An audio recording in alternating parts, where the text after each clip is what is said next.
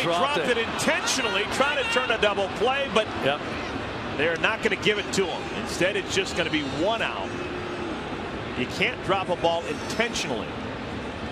So it'll be 1 out. Echeverria is retired, and they're going to leave Ed Lucas on at first. Yeah, it's kind of a sweet try there by Hanley. The only thing he could have done better, maybe, is to back off of that ball and let it bounce into his glove. Just kind of swatted at it, knocked it down. Mattingly's not going to come out. He knows the ruling is correct. Watch where Hanley is. Yeah, there's no way he could have backed off that ball. He caught it knee high. Clearly had the chance to catch it, dropped it completely on purpose, snatched it back up.